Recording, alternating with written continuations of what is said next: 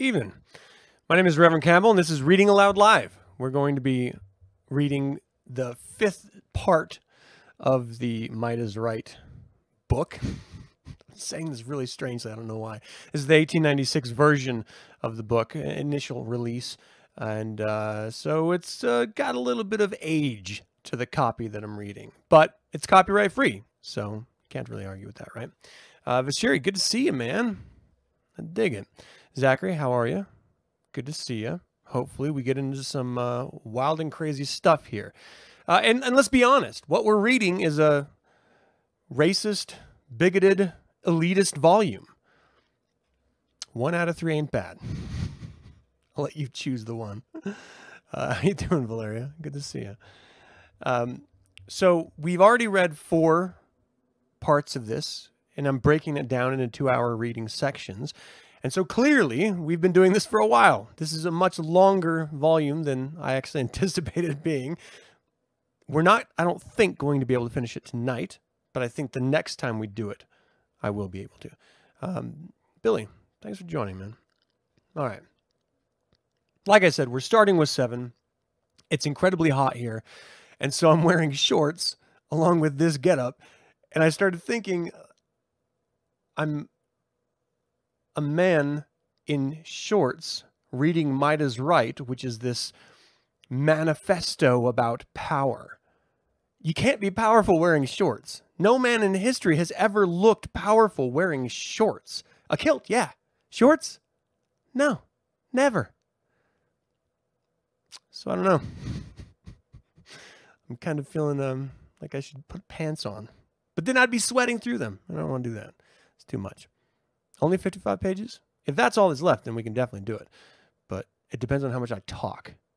Because I got the gift of gab. You know what I mean? Maybe I should just shut up and read. But that being said, thanks for joining us, Behemoth. Good to see you, man. All right. Well, if you have any questions or comments throughout the course of the readings, I'm going to stop just for a breather between each section. Put them in the chat. Let's have a conversation while we're doing this. It's going to be good. It's going to be fun. So let's do it. 7. Better far for a free animal to be killed outright than to be mastered, subordinated, and enchained. Mentally, morally, physically, a full-grown man should swear allegiance to no extraneous moralism, custom, or arbitrary rule of conduct. He ought to take a special pride in developing his own individuality, independent of all other men whatsoever. In the maxim, union in strength, there lies an abiding fallacy. Very often in practical affairs, he is greatest who stands most apart. Every man for himself is the law of life. Every man for an institution, a god, or a dogma is the law of death. Mind your own business is a line of thought very much neglected in this infirm age, when every sodden degenerate fancies that it is his business to be every other degenerate's keeper, guardian, and nurse. Cain's wrathful retort, "Am I my brother's keeper?" contains a far-reaching practical philosophy that is deserving of calm consideration in the light of contemporary socialistic maladjustments and biologic evolutionism. Only the terrorized repent, but non-moralists found families, build cities, rule the earth, and laugh at the gods. Each individual should think as he pleases, as the spirit moves him, without the least respect for what others think or do, the only limit to his actions being, of course, the materialized opposition he actually meets with, for the strong are the natural limit of the strong. No one is bound to obey another, or a majority, except the other can coerce obedience. And to do that at all times, under all circumstances, would be terribly troublesome, expensive, and dangerous. When actualized antagonism is met with, it is every dauntless man's business to surmount it if he can. Should he find that beyond his strength or the massed power of his friends and supporters, then death or submission are the only reasonable alternatives, if he has not the nerve to fall, as the much maligned Catiline fell in Pistoria, then he and his posterity, to the 3rd and 4th generation, must sink to subjectivity. If he is coerced by superior strength or strategy into temporary retreat, he then owes no allegiance whatever to his triumphant adversaries, and he should be ever ready, when time and tide seem propitiatory, to overwhelm and destroy their dictation. Get there, I say, get there. Get there at any cost. Be you a true knight. Save thyself by thy own high deeds. If a man wound you on one cheek, lay him low. Smite him hip and thigh. Self-preservation is the first law of thy being. Hate for hate, and ruth for ruth, scorn for scorn, and tooth for tooth. Get there, I say, get there! Get there at any cost! Let him no longer boast of his bravery who merely weeps with his dear ones when his dear ones weep for bread. The gallant and the brave have not yet been known to want for anything. Women shed tears, men shed them not. Cowards serve masters. Bold men make themselves masters. When passing through the valley of humiliation, slaves and dastards exposing their sores sob aloud for consolation and sympathy.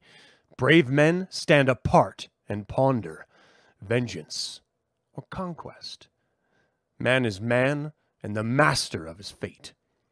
The fear of death is the beginning of slavery. Majority box despotism can only be maintained by making a sudden and violent death its final sanction. Civilized men are terrorized at the idea of death, and as long as that is so, those who wield sudden death in the hollow of their hand are masters of the world. Hence, a small body of disciplined fighters, if protected by the death penalty, are capable of dominating a nation of 10,000 times their number. Hence also, in accordance with the fight fire with fire principle, all secret associations aiming at the destruction of established tyrannies in church or state have ever been organized from the most ancient times upon a death penalty basis. When successful, these societies become government in their turn, merely reforming as defense forces instead of aggressive forces. On this account, the inner workings of government are unknown to the outer world.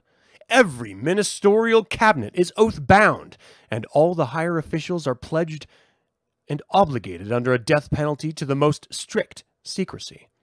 Indeed, under the cover of popular government, the financial empire of the world is an established fact.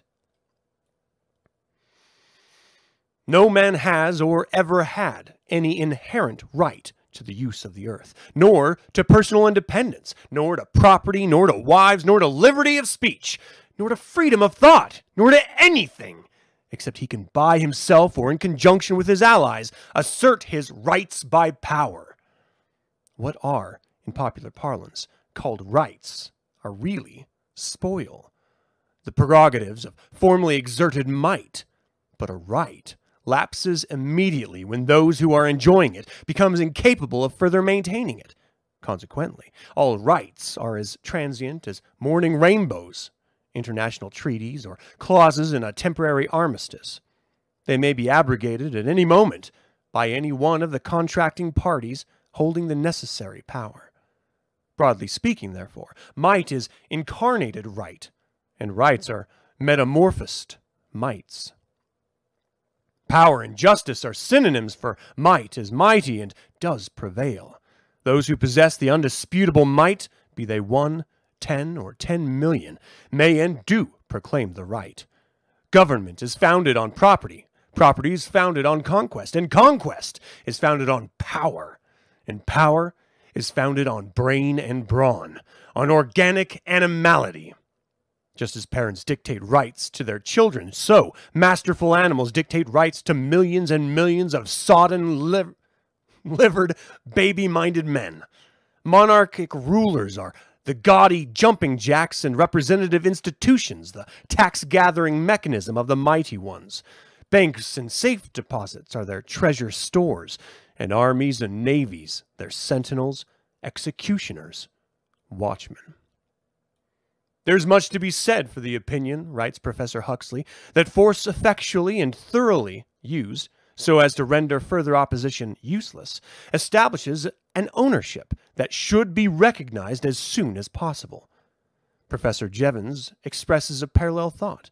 The first step must be to rid our minds of the idea that there is such things as abstract rights.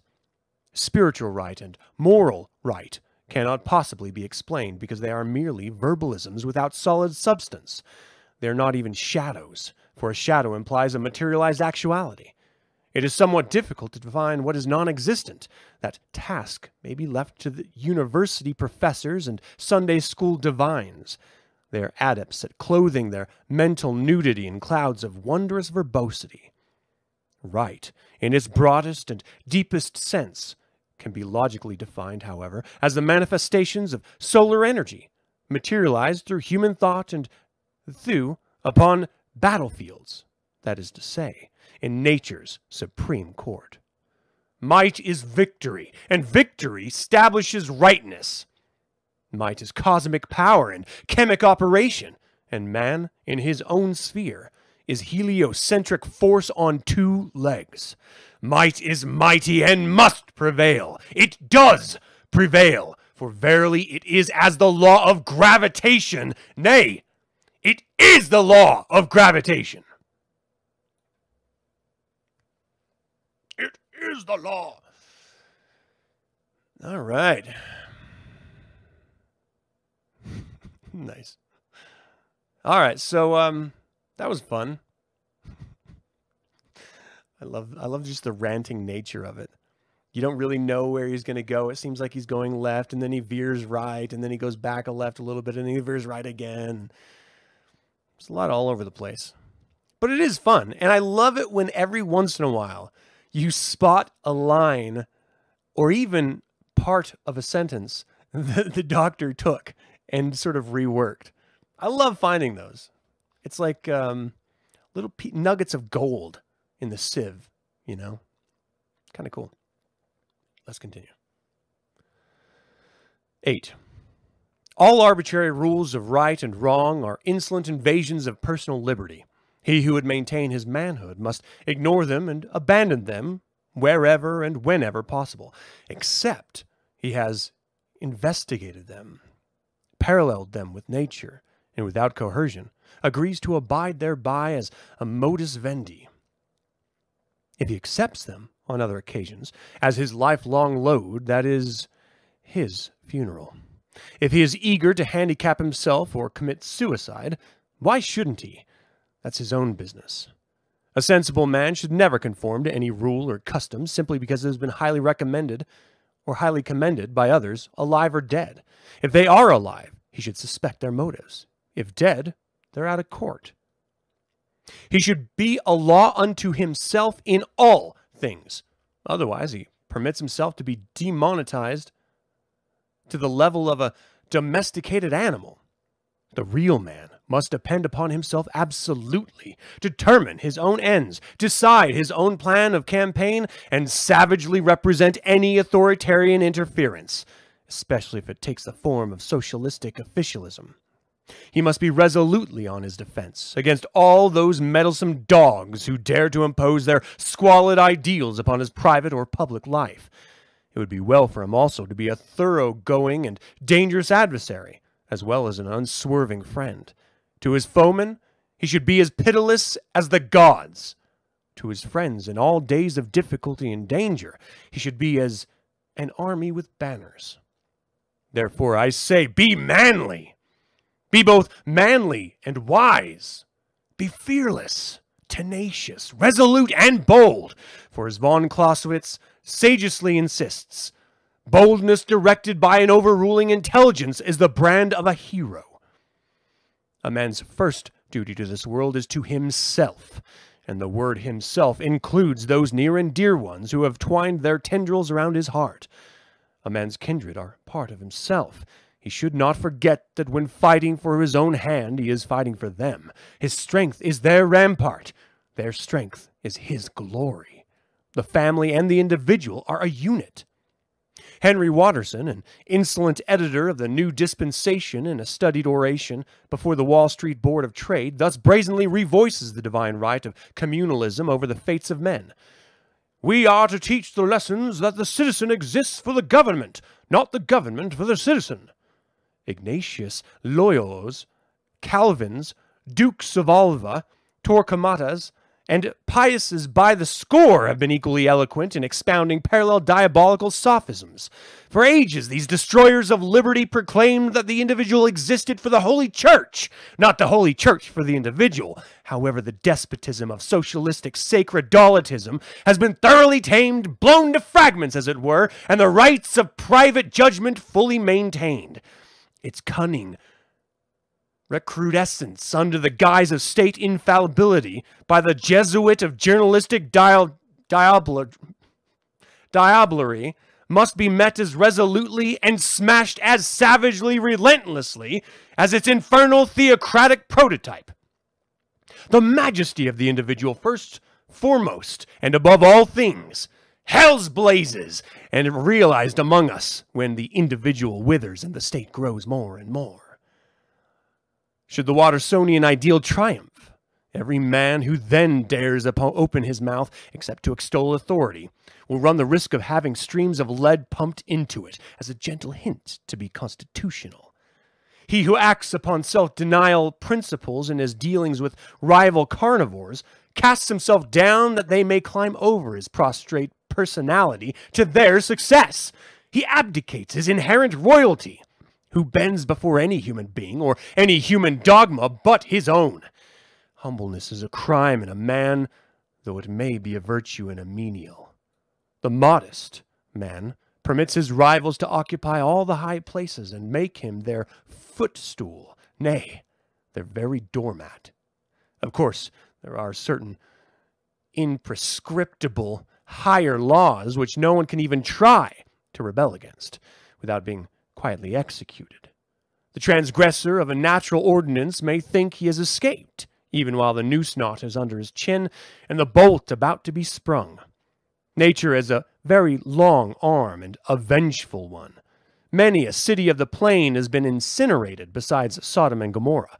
Individual transgressors of nature are always driven mad, and nations that organize defiance to the nature of their being become regimented hordes of incoherent manlings sootily perspiring downward into their heaven, prancing the dance of death, shrieking the songs of progress. Observe, for example, the working classes of civilization and the utter lunacy of their doings. Undoubtedly, their God has struck them blind, or mayhap they are possessed of a devil. Certainly they are not sane. The day is near at hand when they shall cry out with shame, "Oh, would that we were dead!" As rapidly as machinery can be perfected to perform the work now being done by these animals, they are being dispensed with, turned adrift in hordes to find fodder and shelter as best they can. Hired men are rapidly becoming cheaper than horses and dogs, but as yet somewhat dearer than electric motors and steam engines. The average workman, therefore, feels instinctively that his virtues may not, after all, preserve his throat from the knife, that is to say, from the logical consequences of his own, or his forefathers' defeat in the struggle. His virtues, as he calls them, poor devil, are extreme laboriousness, extreme docility, extreme political and religious credulity, together with extreme pusillanimity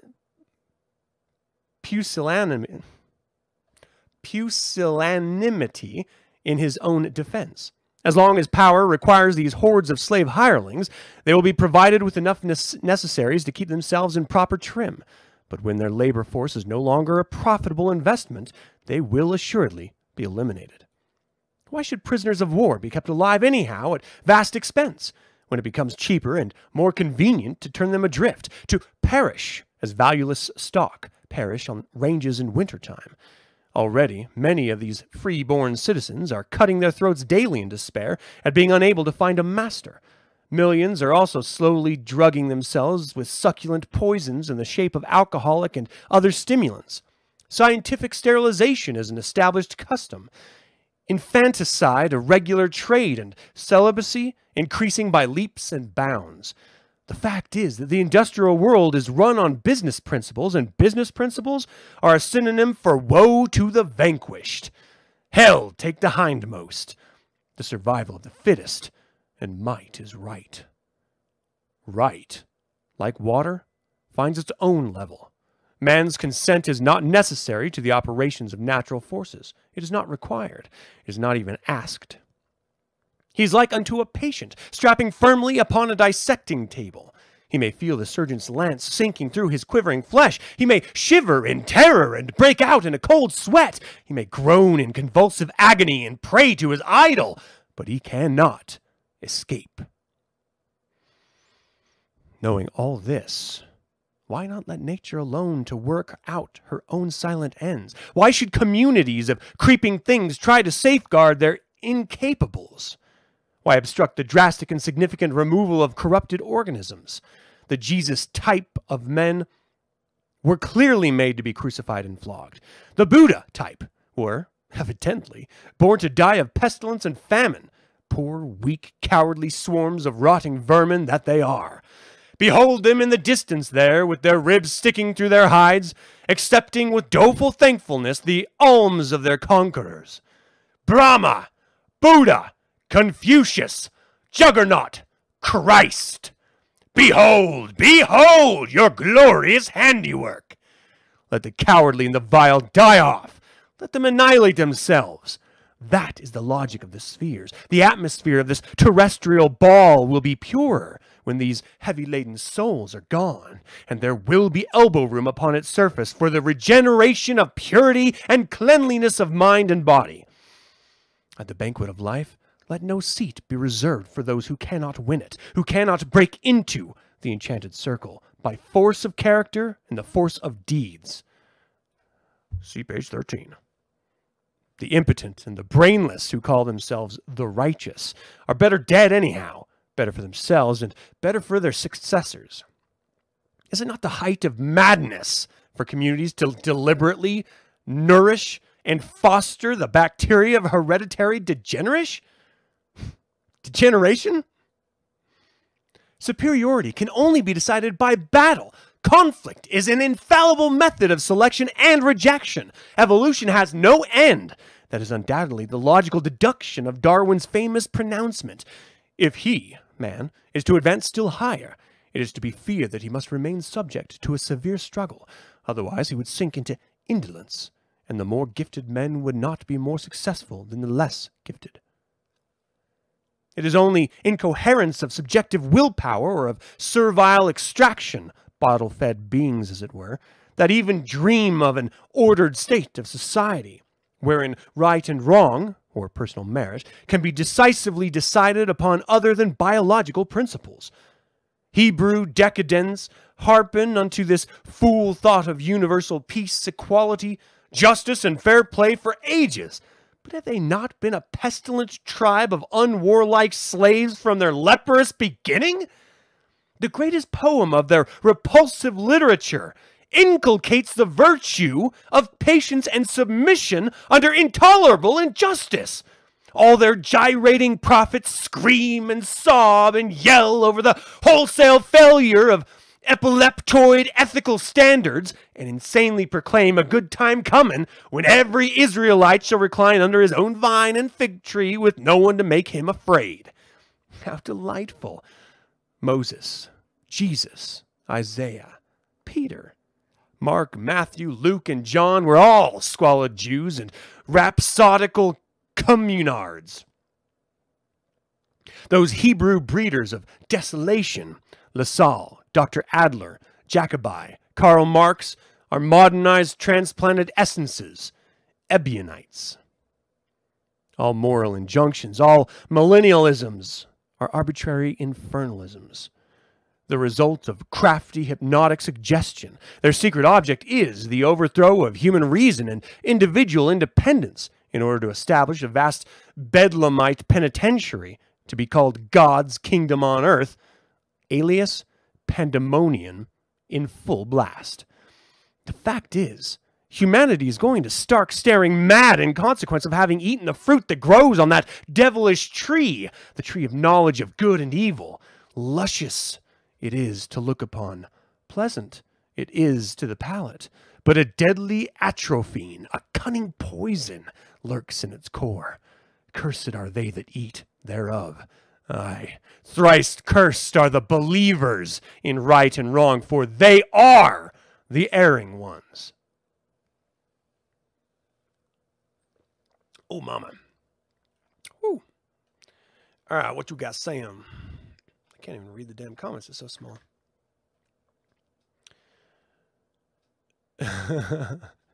I think Ragnar actually thought of Valhalla as a metaphor in the same way we Satanists think of Satan.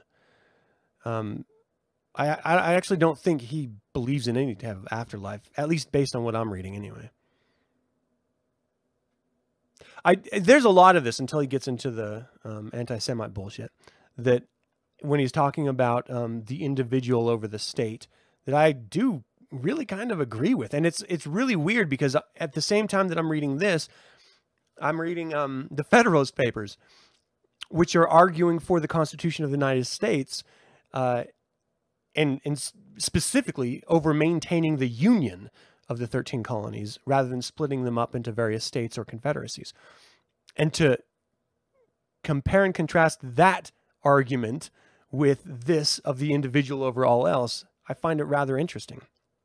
And I do like the idea of that he espouses in this last section, where you carry those you love with you when you go into battle for property or money or whatever, victory as it were. Because ultimately, I completely agree with that concept. You know, you choose those you care about, and they're the ones you are fighting for in addition to yourself. What I don't necessarily agree to is his seeming lack of willingness to work the system, as it were, right? So if you live in a society, it's really about being practical, right? So Satanists in general, whatever society they live in, are going to fake being a part of that society for self-preservation. Maybe they won't even come out as Satanists at all. Maybe not even admit it to themselves, because if they did, it might get out and they might end up being murdered for it in certain regions of this world. And so the idea of working within the existing system in order to earn your own ends, to validate your own might, to see your will be done, as it were, I think is a more practical way of doing things than shitting on the society you live in and then wondering why you're not getting anywhere. Zachary, I think you're right. He would wish us all dead, but he wouldn't do anything about it. He would just complain. And that's the total irony of all of this. He didn't do anything. He just wrote a manifesto about violence and might and then never exerted any of either, which is really funny. This guy. Yeah, he'd totally write an entire tome about it. All right. Let's get into this. Hey, love him or hate him, there's some solid principles in this. Not all of them, but there are some. And that makes it all the more interesting. 9. Attraction and gravitation holds the stars in their courses, and upon exactly the same general operative method, all human swarms and animal herds are integrated and disintegrated by effective manifestations of derivative solar heat and power. Strong men are magnetized incarnations of primordial energy, dynamos of concentrated electricity. There is a mysterious, almost magical charm about the personality of true greatness. Lesser men are attracted to the natural chiefs, as steel shavings are drawn to the lodestone. This peculiar attractive force is hardly ever seen, except spasmodically in physical weaklings. It seems to develop only in animals of unusual vitality, men with plenty of devil in them. Physical power is the basis of mental power. The nutriment of the brain cells is derived from the blood corpuscles perpetually being pumped into it by the heart's action.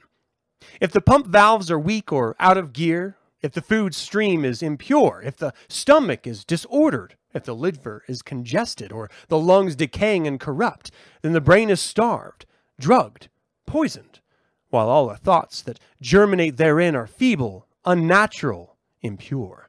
Hence the rolling stream of literary filth that the Zolas and the Bible boomers and poetlings and the eminent savants keep pouring out upon generations of men soaked for ages in similar intellectual sewage.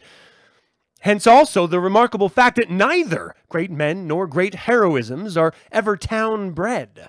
Cities are impure in thought, word, and deed, and nothing that is noble can ever evolve therein. They are the refuse heaps, the jocund moatings of the world. They are matrices of all that is shameful and base in religion, politics, sociology, and law. Lupanars of organized abomination are they, where the infamous prostitute and the still more infamous editor poison the air, side and side, spreading abroad the leprous contagion with every wind that blows. Would that I were a Nero and could play the fiddle. But after all, perhaps, it would be a waste of matches and good catgut. Great men can only evolve from out an environment of comparative personal independence. They come from the mountains and forest clearings. They grow to maturity with the storm beating upon them and the rains dripping down on them. First warring against the rivalry of the elements, they develop the tremendous motor power necessary in afterlife for the mastership of manherds. Entering into the centers of semi-moribund civilizations, they straightway take the lead as a matter of natural right. They become rulers, chancellors, kings, conquerors, electric batteries, dynamos. Slave-bred swarms toil at their bidding with zealous contentment, and rivals are casting down, as it were, by a turn of the wrist. Their smile is wealth and honor to lesser men. Their frown is poverty, outlawry, or the bowstring. Second-class animals gather around them and are used up as satraps, governors, lieutenants. If a nation under process of exploitation revolts, the revolt is suppressed by force. If established rulers are incapable of that task, then they are overthrown, and leaders of a revolt rule in their stead as a matter of course. Rulers' control depends absolutely upon their might. When unable any longer to wield the death penalty, their powers departed. The French aristocracy originated in the savage deeds of fierce, long-haired, battered Franks, and their effeminate descendants were overwhelmed and guillotined by grim provincials who came to Paris hungry for money, power, and renown. In the regions of stellar space, similar phenomena may be noted. That sun star with the strongest attractive power whirls other and lesser stars around it until it comes in contact with a rival rolling mass of greater magnitude and attractiveness, whereupon it is absorbed and loses its individuality. What the law of gravitation is to matter in motion, the law of might is in the province of sociology. In this analogy, there is illimitable significance embedded. Star life is known to be an emanation of primeval plutonic energy. Our planetary system is like unto one whirling note among countless myriads in a vitalized sunbeam. Our Earth is a byproduct of secondary cyclonic rage. The sun itself, the powerhouse of our world, is materialized heat force in active operation, manifesting itself as warmth, light, motion, electricity, and animal life. Man's body and sustenance is derived directly or indirectly from the sun, but it he lives, dies, and has his being. Let heliocentric force be withdrawn for an instant, and all life straightway disappears. Thus, everywhere throughout eternity, under all circumstances and at all times, this world, all worlds, and all that creeps thereon are driven, inspired, vitalized, and guided by active operating force. Everywhere is might that governs, feebleness that is governed, attracted, repelled, controlled. Force propels iron-ribbed reindeers of the sea and hurls them plunging through the gray-green surges. Force whirls the loaded freight cars over prairie, range, and river. Force hauls up from the deep sunk mines vast treasures of gold, iron, silver, and coal. Force rolls the red glowing metal ingots into titanic shapes.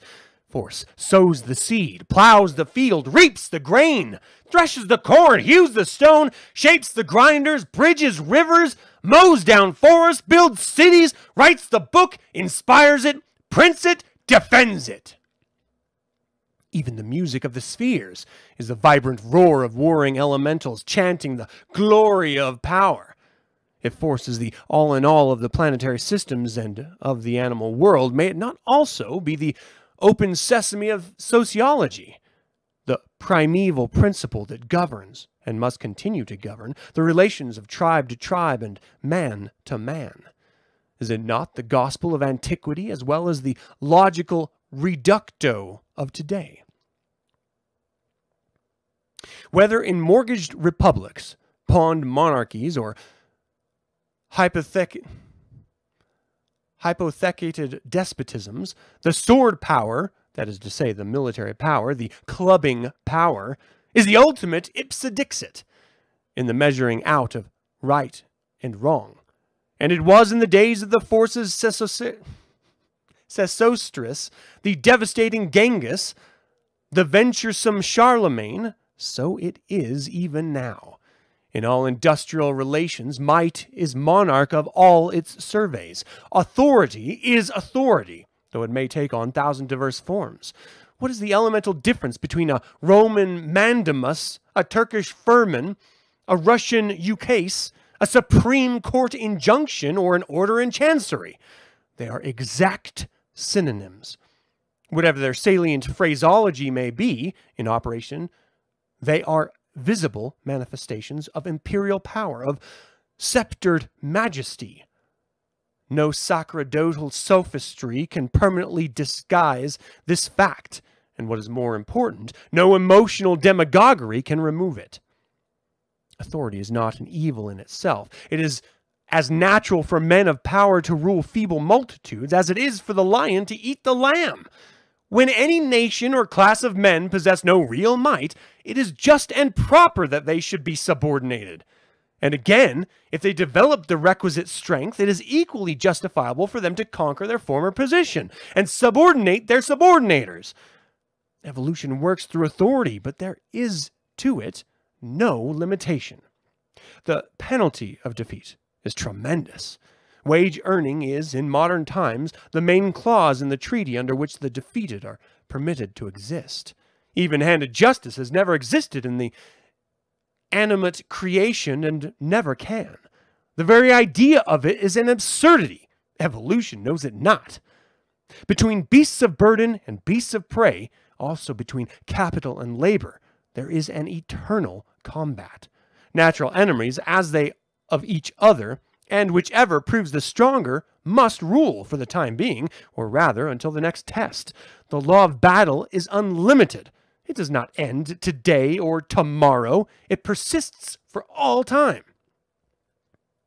Between the optimates and the populares of Rome, the aristos and helots of Greece, the merchant kings and Nubian serfs of Carthage, the military caste and the slaves of Karnak and Memphis, the same irrepressible conflict raged for long centuries that is now being waged everywhere between the haves and the have-nots.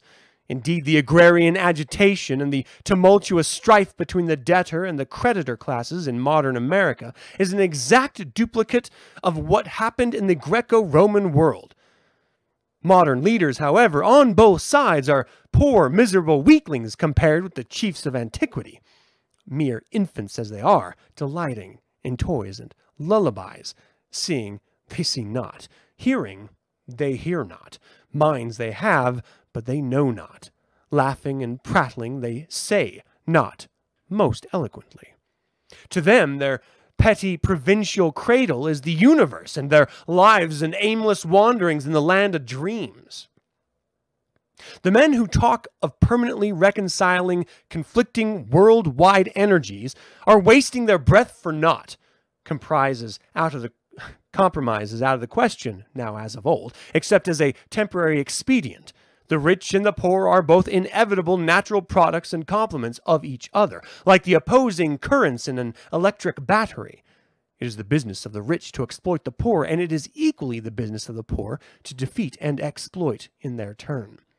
The oppression of one class by another is always induced by the physical cowardice of the victimized, and nature has no love for dastards, whether rich or poor. Oppression is one of the necessary phases of evolution.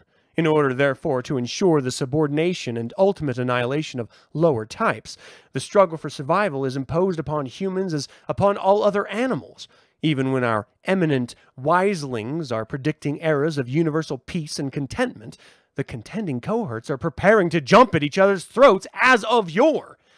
Might must decide all things in the future, as it has decided all things in the past. And they who teach otherwise are either dishonest or have no real conception of the magnitude and consequence of biological determinants. All the world is now in debt, and no human effort can ever suffice to repay the interest, let alone the principal in cash. Business lives under a cloud of mortgage indebtedness that must someday be liquidated with shot and shell for bonds and fur bondage. All realized wealth is transfigured force, and want of it a sure sign of sterility and degeneracy. Industrialism is the manipulation of force by force. Brains and muscles are part of the mechanism of gravitation. Descendants of prisoners of war have been trained for ages in servitude, and they make most intelligent mechanics, specialists, and serving men. Capital is concentrated force applied to the extraction and storage of additional force. It may be operated by its proprietor in any way that he pleases. He is under no obligation to other as to its application or proprietorship. He can do as he likes with his own, as long as he has the power. He may own the earth by its agency if he wants to, and he may buy or sell men and nations if he feels so inclined or thinks it's profitable. There is in nature no limit to his energies or ambitions. All that is needed is power equal to the design. But the same principles may be acted upon by any other man or association of men, and in the conflict that ensues, fitness is proved, absolutely and without doubt. The rights of the rich and what they can maintain, and the rights of the poor are no less. No bounds are set to the accumulation of property, and none whatever to its redistribution. Fair play is not even an essential or a requisite. It may be established if mutually desired by both combatants, but it may also be wholly dispensed with. In real life, it is always dispensed with by those who possess a preponderance of material might. Equality can only exist among equals. Civilization implies division of labor, and division of labor implies subordination, and subordination implies injustice and inequality. Woe to me if I speak not truth! At such words as these, pusillanimity blanches with timid gatherers in its idle halls, supplicating, Lord, have mercy upon us! Christ, have mercy upon us! Deliver us from evil! In primitive communities, the philosophy of power is thoroughly understood and acted upon by all classes, even by the servi. The ideas of abstract justice, righteousness, non-resistance can find no lodgment in an uncorrupted brain. Life is too grim in a camp of hunters and of warriors for artificialism to meet with anything more appreciative than a good-natured sarcasm. He who has to hunt for his family dinner every forenoon and sees land on which to build his shelter is not over likely to enthusiastically swallow the depraved theory of self-renunciation or pledge unbounded allegiance to the self-appointed ring of tax-gatherers masquerading as political philanthropists. He maintains his own inherent independent royalty as long as he can, and never surrenders except before absolute superior force. Even then, he vows limitless vengeance and obligates his sons and his sons' sons to undying hatred against the domination and spoliation of his conquerors. Sorry, guys, I'm stumbling. The power of wealth compels you. That's right. That's funny. Thanks, Vic. Sorry, just looking at this. You know what I think is kind of interesting when you look at what we would consider the mightiest of people, right? So athletes of the highest level who compete in combat sports, for example, they train for their fight, then they fight, and then they are broken, even if they win, and they have to take months to recuperate. It's sort of like that idea of the tortoise and the hare, right? So the hare is going as fast as he possibly can and then hits a brick wall and can't go anymore, whereas the tortoise is just kind of moving along at his own pace, passes the hare and passes the finish line, winning it. So when we think of our most powerful, most mighty members of our species, they're only mighty in tiny increments of time. After years and months, or months of years, of work to get to that tiny moment, and then they are again disintegrated. The most beautiful and bold looking bodies in film, they work up to that, dehydrating themselves, wearing out their bodies so that they can look the way they look, and then they completely stop so that they can recuperate, and they go back to their regular lives. So this idea of mighty at all times being mighty is a fucking lie. It's not true. And would it not be a more rational way of living to have regular exercise and contest, but not to the point of deterioration and months of inaction? And to speak in the context of might is right, if you just have a moderate exercise regimen, you will forever be ready for battle. And when those mighty have their broken moments, you come in and crush them. I don't know. It really feels like these ideas of supermen, as it were, are inherently flawed. But whatever.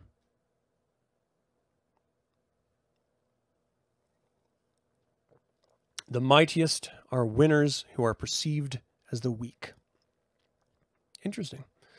The mightiest individuals in our society today are the wealthy.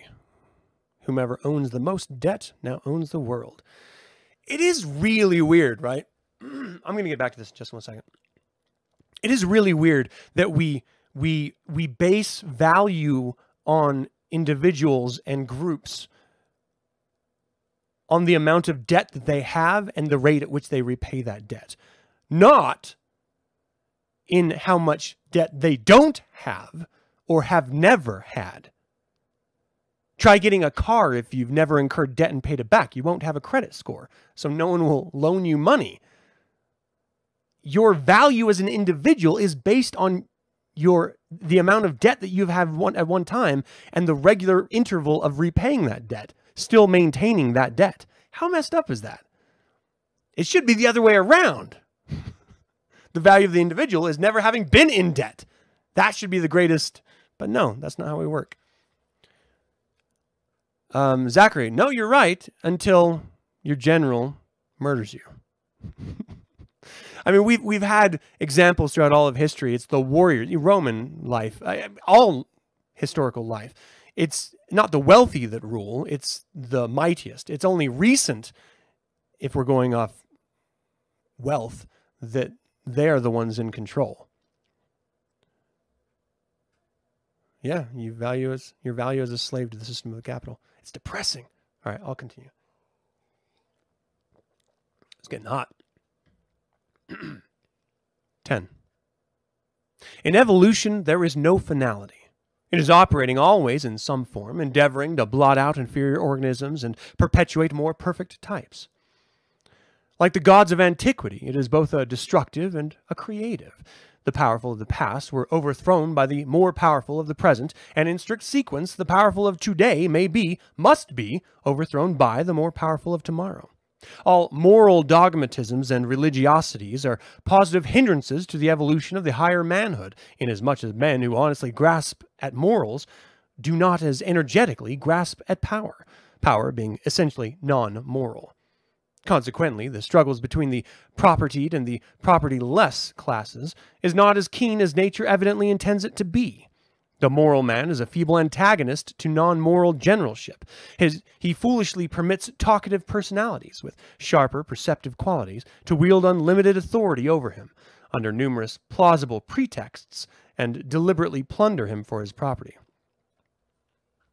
There is far and away too much weepful mea culpa about the average mannequin. Hence the woes of the world. Hence the origin of the morbid craving by dwindlings for what they call a peaceful solution of the social problem. Weak natures are terrorized at the idea of what might happen in a death grapple with entrenched adversaries equally as strong, if not stronger, than themselves. That is the true reason why rich men are so anxious at all times to avoid discussion and maintain the peace, and why poor men hunger with fatness around them and thirst while the waters flow near, for the law and the gospel hath damned them and dulled all their senses with fear. The fact is that both sides are afraid of each other, afraid of the only rational solution. My curse be upon the white-livered and the meek, the shameful dwindlings who call themselves the virtuous, the law-abiding, the righteous, the godly, the obedient ones. May civilization pump its vile narcotism throughout the flaccid ventricles of their pigeon hearts. May they inhale brain leprosy through the open windows of their temples of soot, and may their noisome swineries and splendid ergastuli be unto them living tombs. May they earn their bread, also that of their conquerors, by the slimy sweat of dishonored brows, and may they perish at the last like abandoned curs. May they vegetate in poverty and die in contempt. May the evil works of their genius be plowed under with Babylon and Nineveh, and Nauyuak and Rome. May the annals of their dismal domination become as the folk tale of a fearsome nightmare that once rolled over the brain of mankind, finally dissipating itself mist thunders and lightnings and the breaking up of the great deep. Verily, verily, let them have their reward they richly deserve. It is customary for atrophied minds like Blanchelli to urge that the promulgation of such grim thoughts endanger the foundations of society. Even supposing that to be so, what is society anyhow that its foundation should not be threatened? Is society something immaculate, something divine, something anointedly un-ultra-human, something that must be safeguarded, right or wrong? Is it another sacred Mount Moriah temple, and Urim and Thummim, an Ark of the Covenant, a Sanctum Sanctorum, or merely an ass's head hidden behind a veil? Why should the phrase society in danger be equivalent to the proclamation of a rigid taboo or a fanatical crusade? Why? Man is the measurer! Society is altogether a matter of convenience, an implement, an expediency. It is the creation of man, and what man manufactures, he may modify or destroy. Society may be defined as an agglomeration of carnivorous and herbivorous animals, seeking their natural prey and browsing along on whatever nutriment they pick up. It is nothing more than a herd of two-legged cattle, and there's nothing supernaturally divine about a herd. Indeed, the word herd always suggests Gadara. Human swarms have been integrated and disintegrated 10,000 times 10,000 by the centrifugal and centripetal energies of individuals. Societies have risen and societies have fallen, but man, the unit, the germ plasm persists. With the rising of the sun and the fall of the tides, man is not only the clay, but also the potter, the paramount determinant. His fate is in his own hands, absolutely within the length of his tether. To the strong all laws are cobwebs. Solon. And when society becomes irksome to the strong, they may dissolve it. Nay, it is their positive duty to dissolve it. Otherwise, it becomes their master, and consequently, their enemy and oppressor. Society in danger, therefore, is merely the hysteria of the megalomaniac. Society in some shape must exist, as long as there are two human beings left alive, for companionship is as natural to the homo as swarming is to the bee. When, however, the word society develops into a synonym for socialistic restraint, then it becomes a menace to the evolution of the tribe and ought to be broken up accordingly, without overmuch ceremony. Friendship is necessary and ennobling, but impersonal despotism is destructive of all dignity and manly virtue. The real danger is that innocent and natural combinations for mutual pleasure, comradeship, profit, and defense may transform themselves gradually into organized majority-box tyrannies, enslaving institutionalisms and the most dictatorial and obnoxious character. When society is thus transfigured into a vast blackmailing corporation, the lives and property of its component units are absolutely at its mercy, and it therefore ought to be disintegrated, consciously, deliberately, pitilessly, and at whatever cost. Freedom cannot be bought too dear, for life without liberty is pandemonium. Government and society are two distinct entities, and care must be taken not to confound them. Society is the growth of mutual tolerance, friendship, and obligation, but government arises from physical force supplied by the strong to control and exploitation of the vanquished foes. The sanction of government is the same that holds good throughout the whole zoological and heliocentric scale, the sanction of the material might. That sanction should always be under test, because the most abject weaklings may brandish a sword, but we do not know he is a weakling until an other sword in the grip of a man is pointed at his throat. Beowulf, a Saxon song master, apostrophizing the sword, voices this primeval organon, as it was instinctively understood by our ancestors. The war thing, the comrade, father of honor and giver of kingship, the fame smith, the song master, clear singing, clear slicing, sweet spoken, soft finishing, making death beautiful, life but a coin to be staking in the pastime, whose playing is more than transfer of being. Arch-anarch, chief builder, prince and evangelist, I am the will of God, I am the sword. It is only in ages saturated in atmospheres of brain-wrecking artificialism and consumptive communities steeping to the very lips in elemental errors that senile, degrading, anthropomorphic myths and manias are substituted for hard, bitter common sense. All great truths are hard and bitter, but lies, to the morbidly inclined, are sweeter than honey. One by one, we abandon realisms to follow fata morganas. We are mortgaging our destiny to the pawnbrokers of decadence. Behold, the legerdemain of the Orient demonizes the manhood of the West. We fight like women, and feel as much. The thoughts of our heart we guard. Where scarcely the scorn of a god could touch, the sneer of a fool hits hard.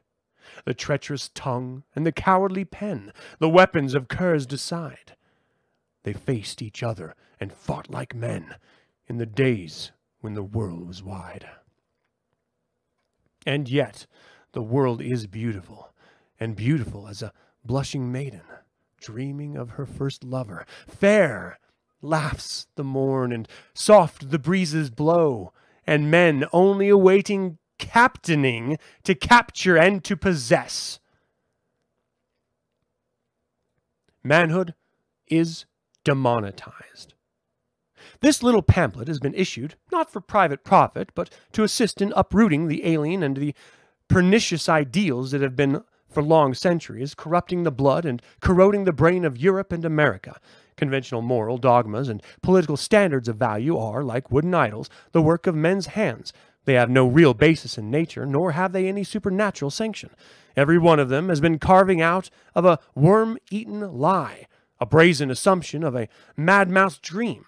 Their impositions most insolent. Why should we bow down even in formal adulation before imbecile and unnatural principles invented thousands of years ago for the enslavement of Oriental decadence? Have we not given lip service long enough to false heroisms and fool evangels? Why foreign the possession of slave virtues? Or why feign the possession of slave virtues? Why continue to glorify untruths that we know to be untruths? Why should men of sterling worth obey any other man's thou shalt? Let us return to nature for our moral standards. Let us search our own hearts and brains for the true meanings of right and wrong. We are living and dying, mostly dying, in a poisonous environment of deep-seated moral dementia, social disease, and political illusions. The righteous and the just, hypocrites, deceivers, enemies of all that is noble, courageous, and manly, destroyers of self-assertiveness, annihilators of heroism. Would that I had a legion of demons to wring thy neck. A crucified Jew slave terrorized under authority is set up as a god, as a standard of measurement for all mankind. That is why personal valor and nobility of thought are at such a tremendous discount. Christendom is in bondage. Manhood is demonetized. Our race is betrayed. Ragnar Redbeard. Ragnar Redbeard. It's only an hour and I'm stumbling. My goodness. We're at chapter 6.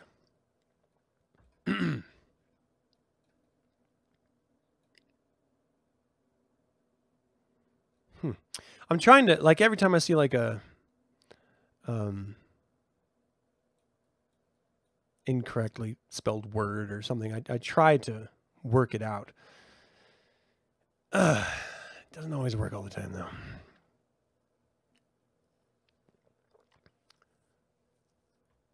Why continue to glorify untruths that we know to be untruths? I love that. When, however, the word society develops into a synonym for socialistic restraint, then it becomes a menace for the evolution of the type and ought to be broken up accordingly. Yeah. There's some great, hey, Rod, there's some really great lines in this, like genuinely good.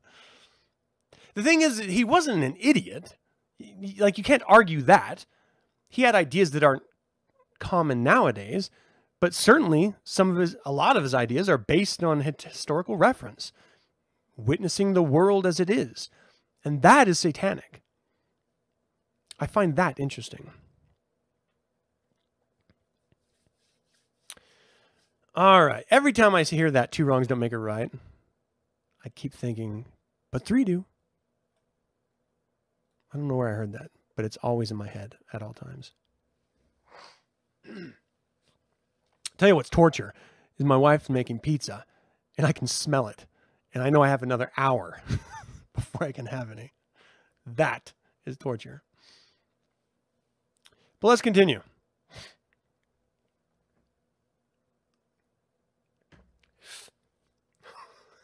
It's got to be weird watching me do this. It's weird for me doing it. Chapter 6. Love and Women and War.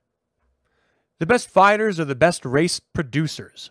This is the verdict of biology and the instinctive belief of the whole feminine world in general.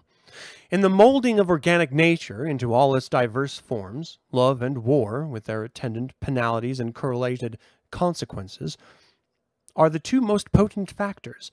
Battle is the furnace alembic that has been consciously provided for chemically separating the animate refuse from the gold.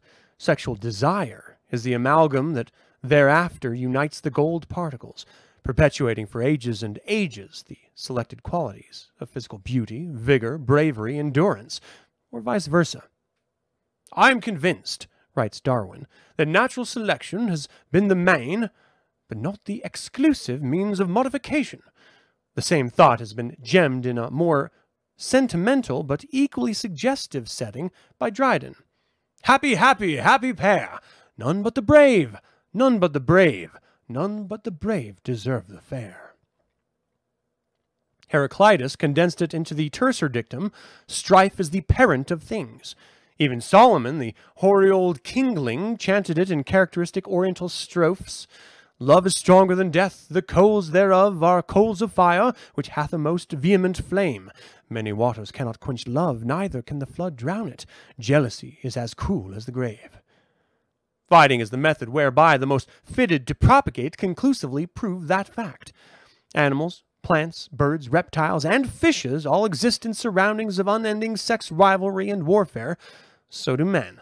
Organic life is one ceaseless round of love and war. Sexualism and slaughter go hand in hand. Bacteria butchers bacteria. Germ wars with germ. Shark eats the shark. Tigers struggle with tigers. The lion rends the lion. Eagle kills eagle. And man fights man for the favor of the female, or the plunder of the vanquished. Peace on earth and mercy mild is mere lunacy babblement. Even sheep, the most Christly of animals, wage tremendous duels in due season. There is no other earthly passion so fiercely, savagely egotistic as sexual desire, and it's the physical basis of all human love, even the most ethereal and romantic. Everywhere, the season of love is the season of battle, and when the fires of sexualism burn low and nations are men, they are as unfit for freedom as they are unfit to reproduce their kind. Topinard explains how sexualism operates among vertebrates of the deep. The male Artocephaly, sea bear, arrives at the Falkland Islands in November and scatter out along the beach. In December, the females arrive, and immediately violent battles are being fought in all directions for their possession. Family life follows exactly as among humans. If the females behave badly, the male chastises them. They crouch at his feet, seem to beg his pardon, and shed copious tears. At times the male and female weep together. Monist. A geographer and naturalist of world repute, A.R. Wallace, proclaims a series of similar facts that are not new to observant minds. Among the higher animals, it is a very general fact that the males fight together for the possession of the females. This leads to the stronger or better armed males becoming the parents of the next generation, which inherits the peculiarities of the parents, and thus vigor and offensive weapons are continually increased in the males, resulting in the strength and horns of the bull, the tusks and shield of the boar, the antlers and fleetness of the stag, and the spurs and fighting instinct of the gamecock. But almost all male animals fight together, though not specially armed. Even hares, moles, squirrels, and beavers fight to the death. The same rule applies to all male birds. From this very general phenomenon, there necessarily results a form of natural selection, which increases the vigor and fighting power of the male animal, the weaker being either killed, wounded, or driven away, as among men. In his Descent of Man, page 564, Darwin makes a similar general statement. With social animals, the young males have to pass through many a contest before they win a female, and the older males have to retain their females by renewed battles. They have also, as in the case of mankind, to defend their families, also, as well as their young from enemies of all kinds, and the hunt for their joint subsistence. Among the vertebrates, the king of the herd, or the pack, selects himself by his battle prowess, upon the same general principles that induced Napoleon to place the Iron Crown upon his own brow with his own hand. All the regal houses of the world have been founded by fighting men and upheld by fighting men, just as in the brute creation. The chief recommendation to both animal and human chieftainship is fighting capacity. The common herd instinctively feels that a good fighter possesses all the requisite virtues of good leadership, and leadership is exactly what they want. By conquest alone can an animal king be deposed, and his vanquisher is always his successor. As long as his sight, hearing, strength, and courage endures, he is absolute lord, judge, procreator, and chief, but not one moment longer. The king's dead, long live the king, is a biological affirmative. This is the natural order. The unnatural order is to appoint feeble but eloquent rhetoricians as chief magistrates or constitutional kinglings. This latter planus adopted only by human swarms in eras of senility and wholesale decadence. Politicians are everlastingly fighting each other, if we believe the sensational headlines of our editorial Daily Liar, but that kind of warfare is a sham intended to deceive. No real fight ever takes place between them.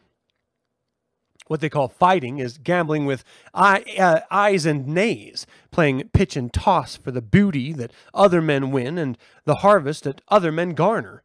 Hark! Do yet hear them frothing at the mouth, loudly professing their divine enthusiasm for humanity. For what? In order that they squalid scoundrels that they are may sit on the seats of the mighty and steer the nation down to hell while putting money in their purses with taxes and blackmail. Nations have always risen to their highest pitch of fame and prosperity under the guidance of mighty men of valor, self-selected, and they've sank to the lowest depths of degradation and dishonor under the diabolical domination of elected rhetoricians. Their ravages are not so obtrusive in America as in Europe because territory here has been so vast, practically limitless. Okay, so there's some serious flaws in this logic. Some serious flaws. Defeating men to rape their women is not equal to women wanting stronger men. Not the same thing. And yes, anecdotally, the majority of animals must fight and defend for their mating rights. Human animals do not, never have, because we have this abstract notion of love, as he has already mentioned, which goes above and beyond the idea of might. In some women, victory is an aphrodisiac. In some women, oration. Maybe in all women, a little bit of oration, if you know what I mean. Down there, is attractive. I guess my point is that not even in the animal kingdom exclusively is this true. Sometimes it's whoever dances the best that gets the mating rights. Whoever grooms themselves with their feathers gets the mating rights. So this one-size-fits-all approach of might equals love equals right to mate is flawed completely, and it distills reproduction down to rape, and that is just not true.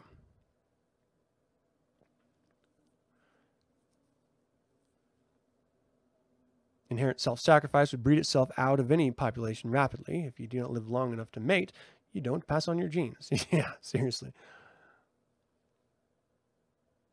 Interesting. All right.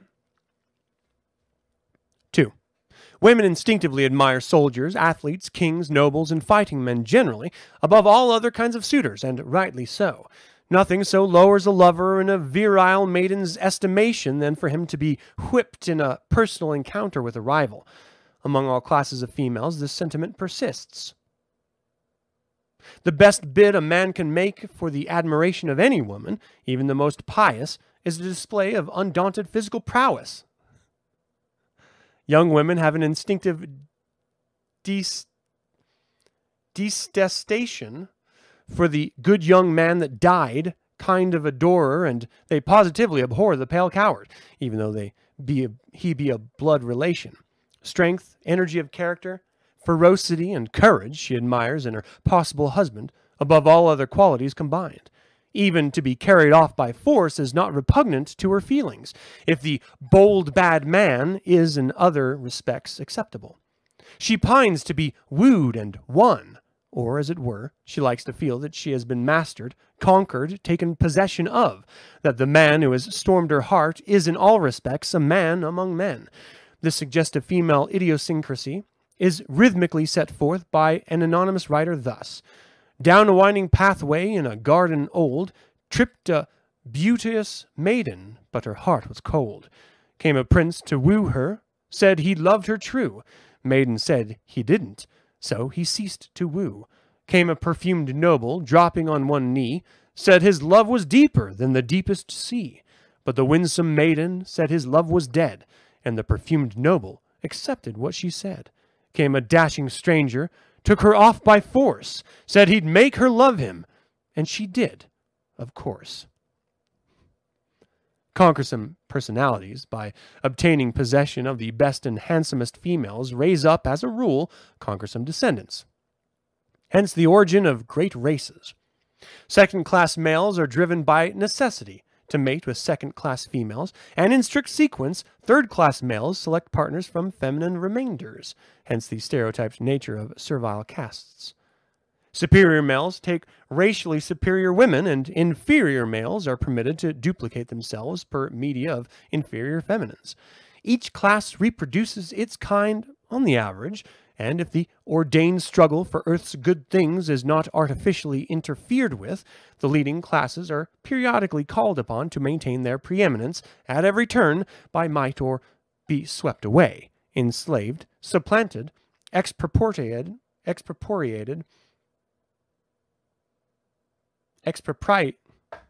by the braver and bolder animals. Aristocracies have always originated in war.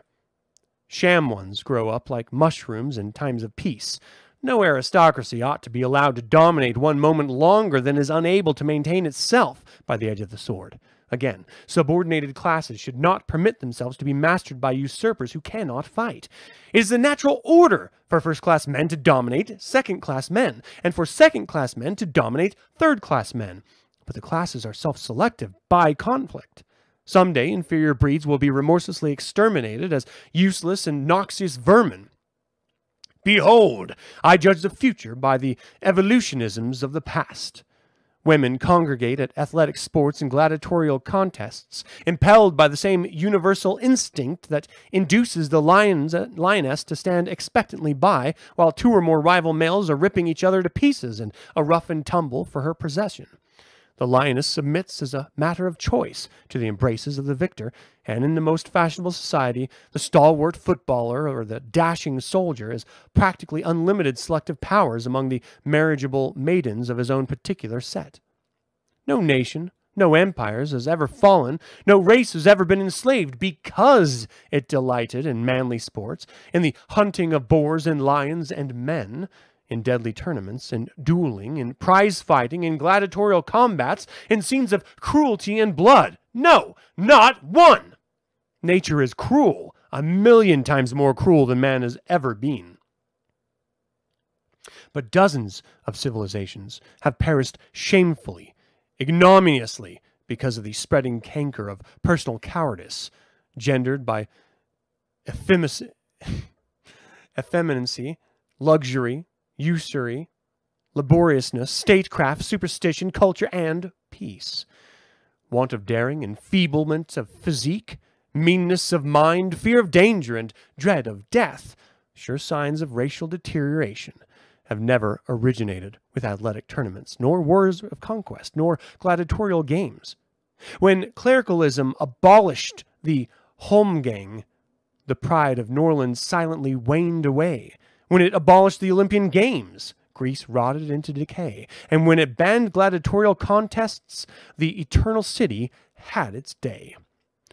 Bulldog virtues are bound to triumph in the long run, as they can only be developed, if developed at all, by daily practice from youth up. Hence, the necessity of brutal football, brutal warfare, brutal personal encounters, brutal thoughts, and brutal combinations. The word brutal is written here because it is popularly misunderstood and used as a missile. The brutal races have always been victorious races. The greatest men have always been supremely brutal. Alexander, Sesostris, Caesar, Titus, Nero, Bonaparte, Cromwell, Grant, Bismarck, Cecil Rhodes. The word brutal in real life means the reverse of effeminate. A man is brutal who will not turn the other cheek. What is it the brutes do that in nature is wrong? Emerson perceived this pivotal anachronism clearly when he declared, "Nature is erect, but man is fallen."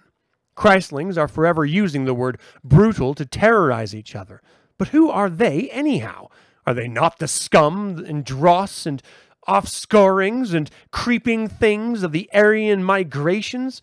Mere shrieking, blubbering, fulminating dwindlings of the very lowest intellectual development?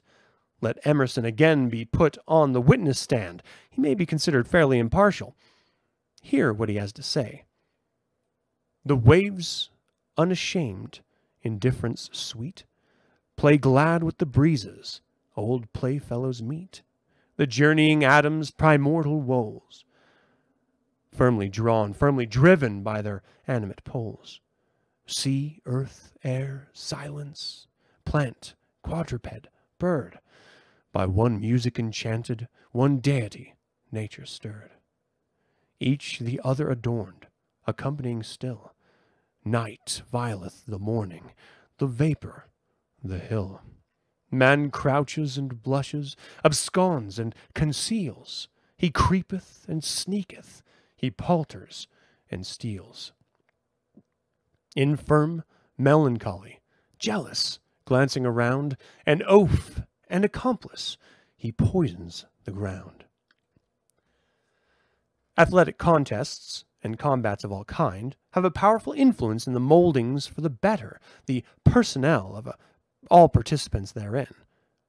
He who must meet worthy antagonists face to face and defeat them, or be himself defeated, ennobles his own mentality unconsciously. Courage, coolness, intrepidity, purity of blood, the mental balance are the athlete's first requisites. He must therefore be individualistic, self-reliant, and calmly resourceful, i.e., he must be brave. The brave man is ever generous, frank, outspoken, dauntless. His brow is open, his step fearless and firm, his bearing self-poised, leonine. He looks at you without a tremor, sums you up at a glance, and in business affairs, his word of honor is more binding than a Shylock's sealed bond. He may not be an erudite philosopher, a profound scholar, nor an eminent elocutionist, nor be troubled over much with the saving of his soul, but he is more than all that. He is a man. Hence, everywhere he is first favorite, especially with the feminine gender, whose sexual instincts are as true to nature as the needle is to the pole. What a tremendous difference is noticeable between the self-contained bearing of the bronzed soldier and the creeping suavity of the chalk-skinned shopkeeper, the vileness of the Hebrew moneylender, the sweet milk and honeyness of the venomous pastor, the base obsequiousness of the lean hireling, the boorishness of the ungainly peasant, and the fat, sleek cunning of the tax-eating political. Who can look upon them bunched together and honestly affirm that fighting does not tend to improve the stamina, beauty, vigor, and seed of the race? Healthy animalism is the foundation of all virtues whatsoever. Diseased bodies produce diseased minds, hence the noxious degeneracy of the average genius, hence also the shrieking madness of the blinded multitude. Average civilized men are more or less aberrations anyhow, prenatal megalomaniacs. Sane men could never be induced to worship an idol made out of a mendicant Jew, nor would they consciously erect the name of progress, state sausage mills for chewing up their own flesh and sucking their children's marrow bones. Deranged minds, while being very susceptible to suggestion, possess no initiative. It is the gibbering geniuses that are luring mankind down to eternal damnation. If these monstrous matoids had been smothered the day they were born, the earth and the air would have been purer to that extent. Had they not inoculated the human race with every malady, while proclaiming nostrums and infallible remedies for each incurable disease? From pulpit, platform, and library they rant out their maniacal babblement and rabbles madder than March hares suck it all in, with open-mouthed wonderment. Hark! Do you hear consumptive fiendlings coughing out their literary pestilence in the high places of the world? They would cure the sufferings of the submerged, would they? Physician, heal thyself. Vain is the medicament that expels no contagion. Vain also is the rhetoric that cures no human woe. I love it when men tell women what women want. I always found that really funny. I mean, anyone in general, right? Telling other people what they should want or what they do in fact want. But there is no more mansplaining than the beginning of this previous chapter, when he's like, this is exactly what women want. That's awesome.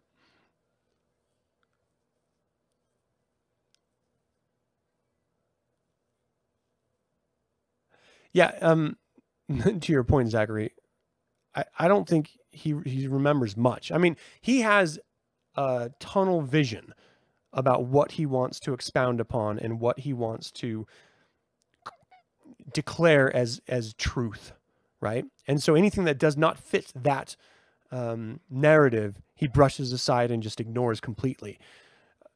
I mean, the reality, in my opinion, that's an interesting turn of phrase. The reality, in my opinion, is that all kinds are needed. You need philosophers. You need physicians. You need slaves. You need the weak. You need every and all kinds in order to have a world. Because if you were all just soldiers, you would be like Sparta and overthrown by your slaves. or you would, you would have to do all of your own menial work, as it were. How many of you clean your own toilets? How many of you clean other people's toilets? Does that make you weak? Are you cleaning the toilets of strong people? You need all kinds. Absolutely.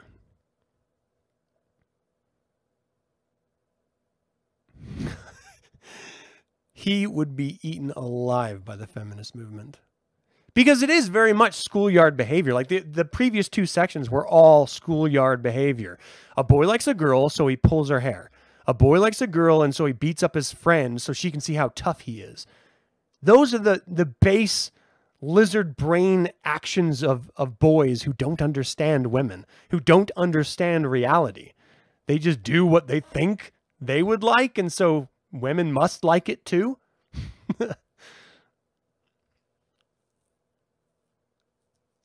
Yeah, absolutely. A victor absolutely requires a loser. Until becomes one, says Might is right.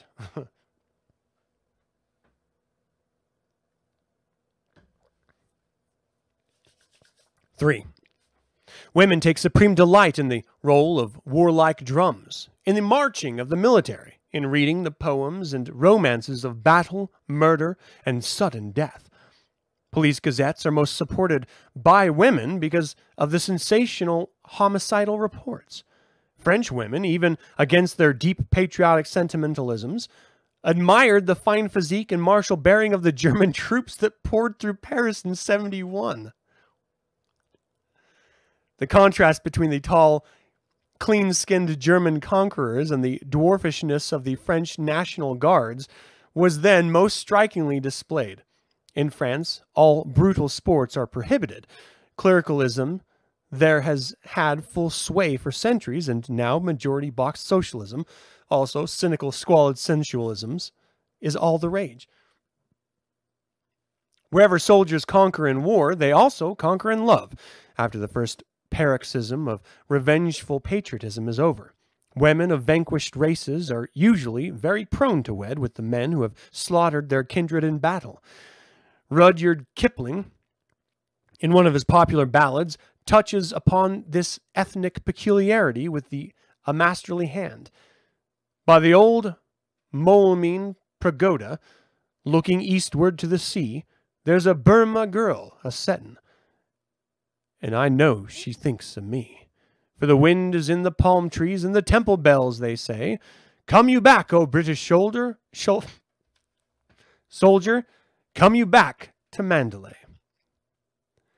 After the Battle of Senlac, Norman adventurers were the prey of fair-haired Saxon maidens. To this hour, wherever line soldiers or men-o'-war's men go, amorous, dusky daughters of conquered islands absolutely leap into their arms. New Zealand Maori women married British officers, soldiers and sailors in thousands, and when the regiments were sent home, many men remained rather than break up their families. At Gibraltar, Spanish senoritas literally stormed that rock-ribbed fortress to get at the widows' sons. The loves of red Indian maidens for pale-faced warriors may someday find a Homer to clothe them with immortality. Already, many have become world famous, notably the epic of Pocahontas and that erratic filibuster John Smith. Since the marriage of Strongbow to Eva, the admixture of Celt and Sassenach blood has proceeded continuously from the same root cause. In garrison towns, it is a matter of perpetual witticism, the preference which females of all stratas display for soldier lovers. What modern Gaul requires to revigorate her ethnic stamina is wholesome and limitless conquest by some northern race. The conquerors, by seizing all the lands and movable property, would become immediately a ruling caste, attracting to themselves all the best feminines of France. This infusion of new blood would not strengthen the inherited physique of the invaders, but it would certainly invigorate the structural physique of the defeated tribe. No hand should be stretched forth to shield a self-poisoned breed of humans from utter subordination, for an undue preponderance of weakly organisms is not desirable. It is good that they should be swept away, and it is better that they should be swept away by war than by pestilence, as in China and India. Enslavement or annihilation is the just reward of wholesale physical debilitation. The Blackfeet's ruthless warfare against the Digger Indians was in strict accordance with the cosmic plan. The story of the past literally bristles with illustrations of ethnic displacement, carried out unconsciously perhaps, as herein set forth, but to resume the personal factor. Briseis, after her dearly beloved had been slain by Achilles, consoled herself with the self-delighted fact that the slayer would take her as spoil to his own bed. The Valkyries, Norse battle maidens, married only with their conquerors. After the storming of Troy, there was very little ceremony over the union of Ajax and Cassandra in the temple of Minerva. Although the Iliad epic, women are at once the property, the conqueror's prize, and the inspiration of all the Homeric warriors. It is notorious that when Rome and Greek matrons discovered no parental virility in their debauched consorts, they deliberately made advances to the blonde-bearded barbarians who had been imported from the frontiers, prisoners of war, to wrestle in the amphitheater. Many a dark-eyed patrician maiden of Italia throbbed with secret joy at the dual victory of her favorite fighter, and many another has wept her eyes out as the greedy, remorseless sand drank up the heart's blood of her dying gladiator. America women's passions for marrying foreigners arises more or less from similar instincts. American-born men evince an alarming tendency towards impotency. Vita sensus returns. An immense number of them are old before they are young, and a very large proportion, more especially in the cities, are lean lantern-jawed profligates, or leering bald-headed wrecks. The nearest-born maids and matrons of Rome vied with each other for Caesar's smile, when he, after killing 1,000,000 men and enslaving 2,000,000, became imperator. Queens were proud to be his concubines, and one of his own natural sons, without knowing the fact, helped to assassinate him. The love scandals of David, Solomon, Aaron Burr, Sigurd the Volsung, Hercules, Jupiter, Apollo, Jehovah, Isis, Sir Galahad, Charles II, Henry VIII, Bonaparte, Alexander, Raleigh, and that dashing triumvir Mark Antony had affected, for better or for worse, the whole world. Better the mistress of a king than the wife of a subject, was the saying once popular among European women in the ages when kings were really kings of men, when they were mail-clad sword-swingers, mighty men of valor. Modern kings are simulacra, dilettante, scarecrows, robed in purple and paid liberal salaries to impersonate regalism for the delectation of the vulgar. Marionettes they are, fitted only to lay foundation stones, utter vicarious homilies, read off typewritten deceptions, or now and then dress up in swashbuckler accoutrements to review Messrs. Rothschilds, Ickelheimer, Bleikenroder, and companies Praetorian guards marching by in serried column with nodding plumes and bannered panoply of war.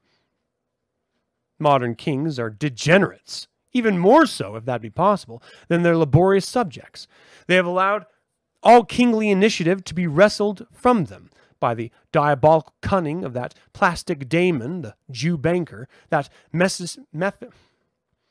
Mephistophelian manipulator of national debts and national credits. Kings have not been equal to the occasion, and resultantly, they and their brain-drugged subjects are bonded to the Israelite. The Jew has been supinely permitted to do what Alexander, Caesar, Neuschwanstein, and Napoleon failed to accomplish: crown himself emperor of the world and collect his vast tributes from the ends of the earth. From the Mississippi Valley to the plains of the Hoang-Ho, from Spitzbergen's icy uplands to New Zealand's iron shores, his satraps bear sway, and his tax-gatherers pillage, ravage, and rob.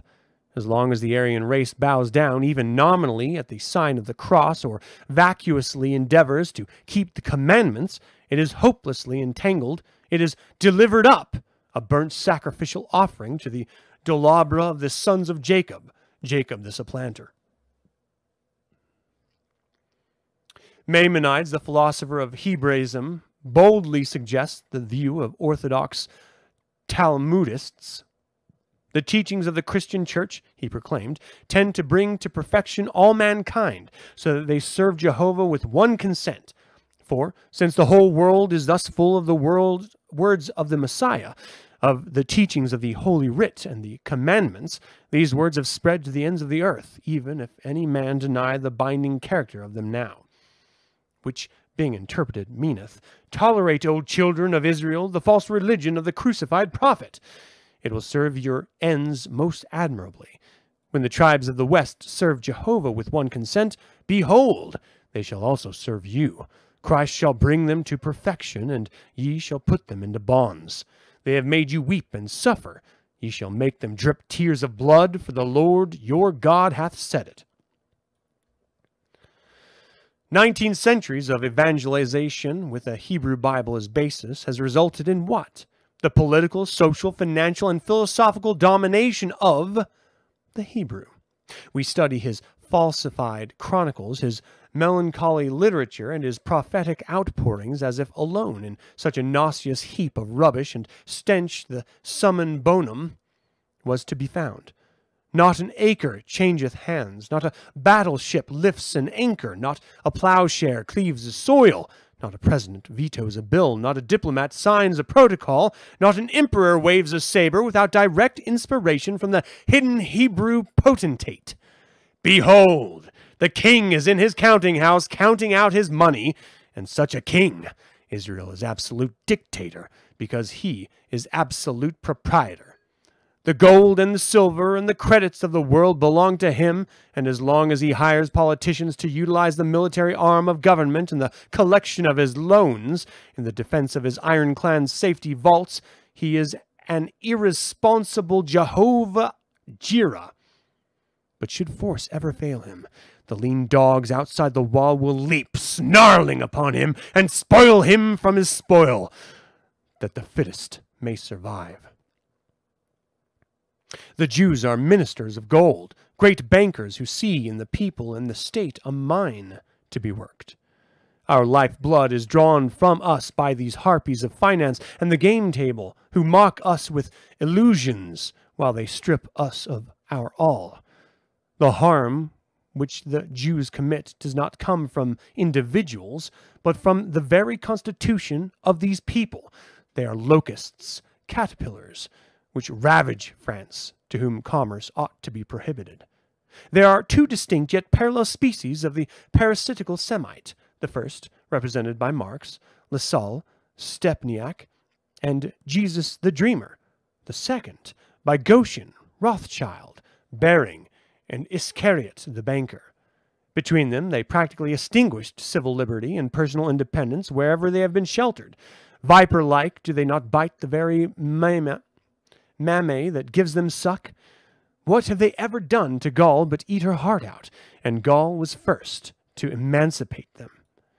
What are they now doing to Germany, Russia, England, America, Africa, Australia, poisoning the brain cells of the enslaved multitude while taking in pledge the plow and the harrow, the millstones and the mill? Over nations and empires and colonies and vassalage hangs the idle sign of the brazen crucifix that cures no ill. Over a world in bondage looms the dread shadow of the 3 golden balls. I have a real hard time reading that.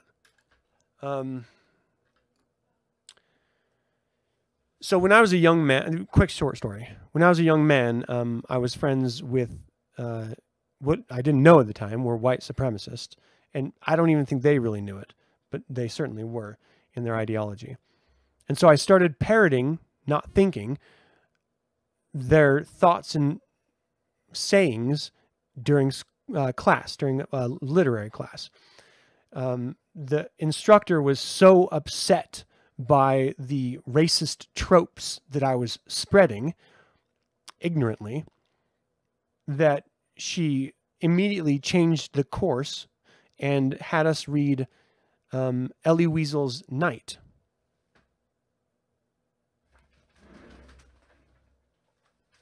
Which I still have right here.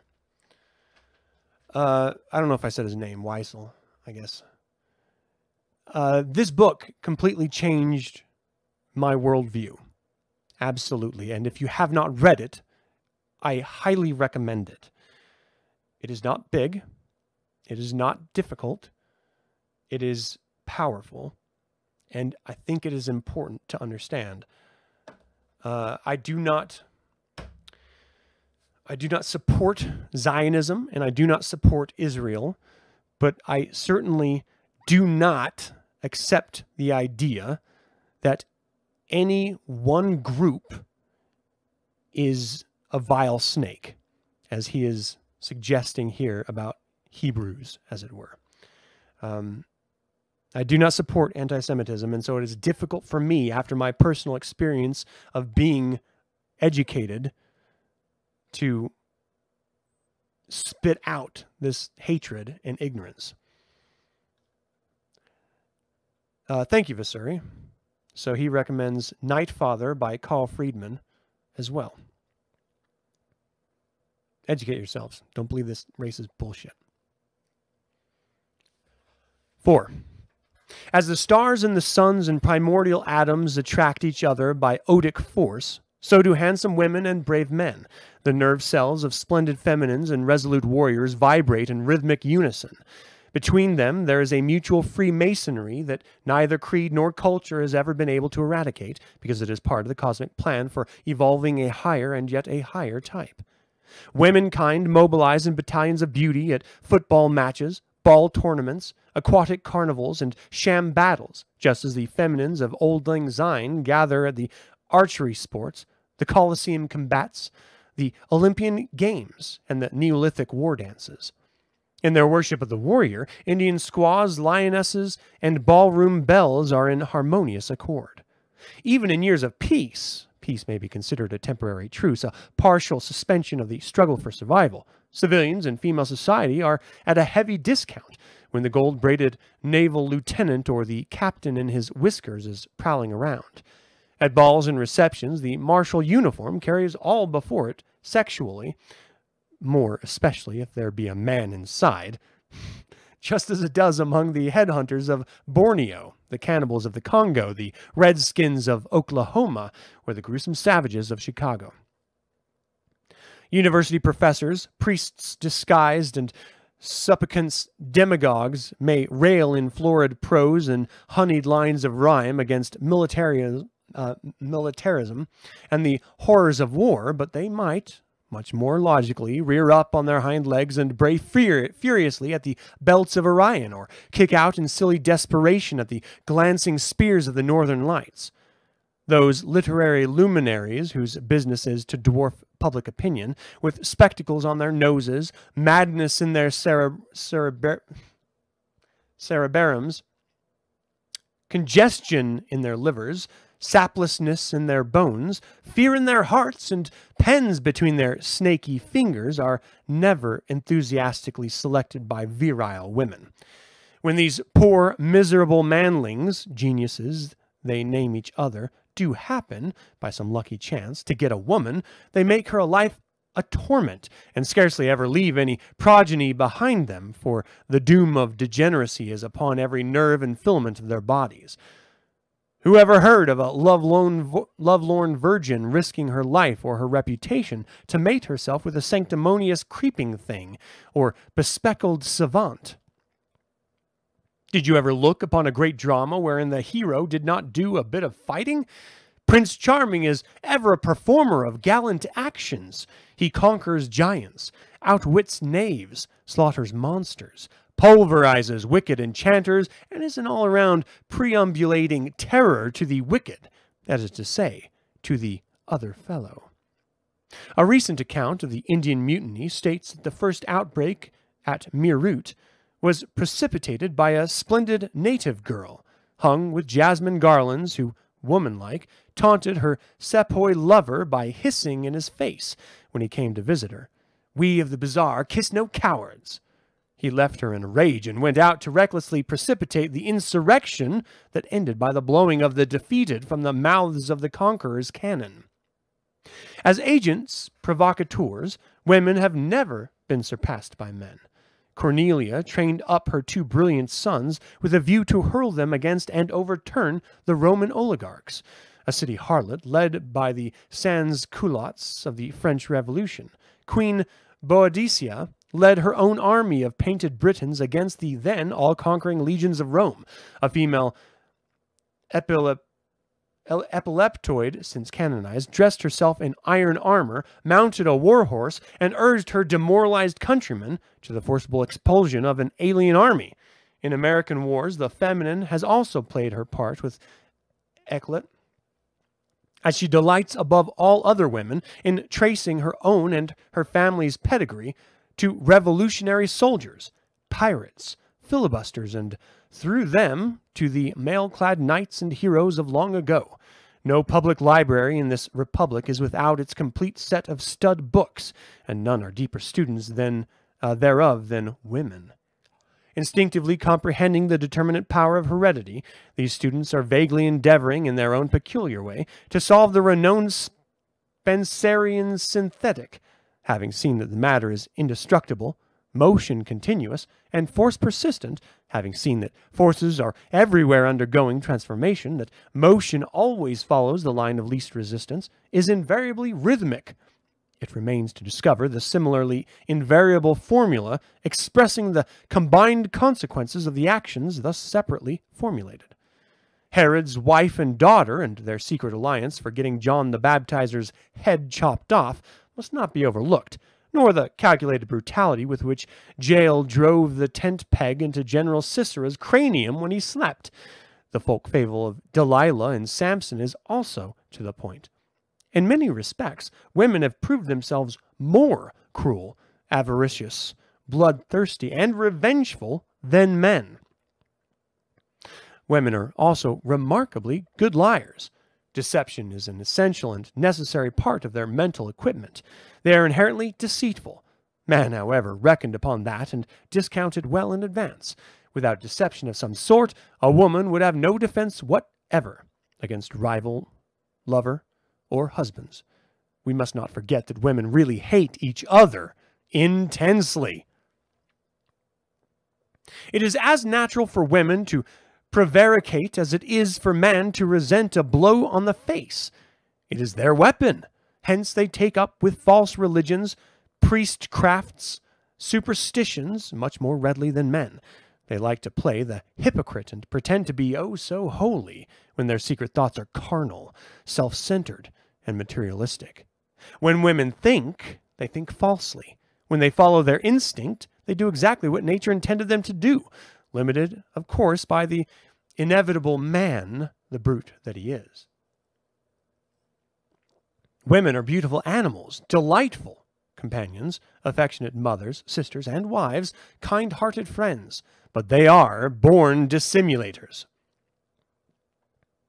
A woman is primarily a reproductive cell organism, a womb structurally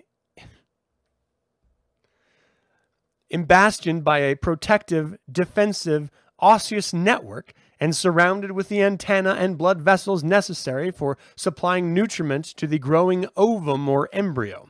Sexualism and maternity dominate the lives of all true women.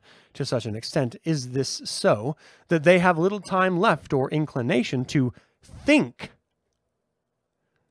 And therefore, they've never been fitted out ab initio with reasoning organs. Probably this is what Muhammad alluded to when he sententiously affirmed that women have no soul. Even in man, the soul is probably a fiction, but in women, its absence is an absolute certainty. Women are made sexually attractive to equilibrate their lesser masculinity. It is man, the warrior's business to supply their wants and select the best of them for his own enjoyment and the propagation of his seed. They will not object except in a giggling, semi-sentimental sort of way because they comprehend their own incapacity for self-mastership and logical business methods. They are never touched with any sense of personal responsibility, are mere babies in worldly concerns, hysterical, well supplied with tear glands, verbal mechanisms, but lovable always. Slaves and women are notoriously incompetent of self-control, of holding their own business when not inspired and assisted by male friends.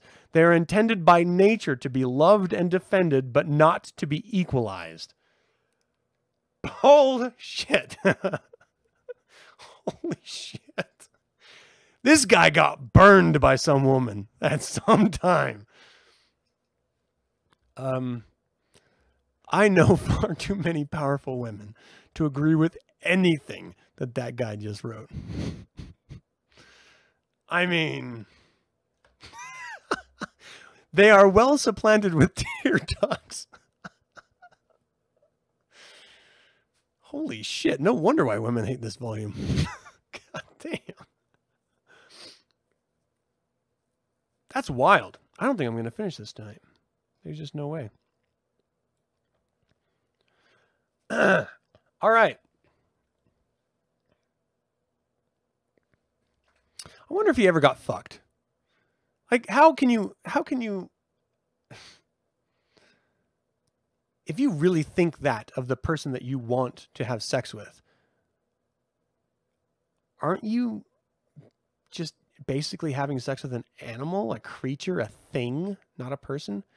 And how would that be enjoyable? How would that be a conquest? Yeah, it's weird. All right. 5. When their passions are stirred, women have performed deeds of heroism and of terror that even a man with nerves of steel would hesitate at. They have fought on sea and land, the bravest of the brave. They have led armies and ruled empires and been criminals of the darkest dye. Massalina, Agrippina, Amestis, Charlotte Corday, Elizabeth of Russia, Jael, Fulva, Thoroughing de Mericourt, Jezebel, the Borgias, have all made themselves more or less infamous. Terrible is the rage of the billows. Terrorizing is the fear of poverty. But more terrorizing than all things is the hate of a woman. Euripides. Pseudo-scientists have lately investigated the female offender with anthropometric accuracy, but their methods are puerile and unsatisfactory. Their very first principle is false. They begin by assuming that the criminal type is to be found in Gales, a most superficial and unscientific assumption. Only criminals who fail are found there, and by far the largest proportion of them do not fail.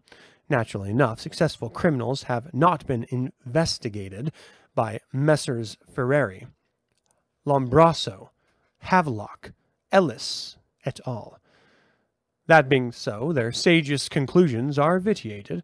Indeed, it is an accepted truism among criminals and police that only the fools are caught. Many of our most eminent men in law, medicine, science, religion, and statesmanship are criminals. Criminals of the most atrocious description. The difference between the man who rules in the castle and the other man who is chained in the castle dungeon is the difference between success and failure. There is a strong affinity between the criminal and the conqueror. If Washington, for example, had failed, he would most probably have been hunted down and hung as an outlaw and traitor. However, he won by force and consequently became a mighty potentate. King David was a sheep stealer and a blackmailer until he triumphed. Then he became a man after God's own heart. William the Norman was also a criminal, and 50% of his invading army were exiled outlaws. But by conquest, he became king of England, and his followers blossomed into nobles. Hence the Spencerian dictum, the sole truth that transcends experience by underlying it, is the persistence of force. This, being the basis of experience, must be the basis of any scientific organization of experience.